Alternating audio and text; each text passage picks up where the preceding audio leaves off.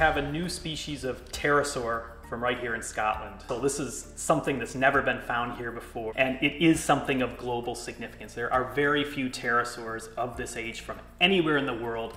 It's basically been a black hole in our understanding of their evolution.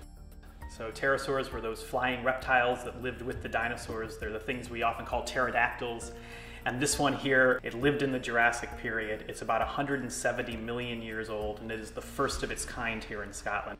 So this is an object of our history, of our Scottish prehistory.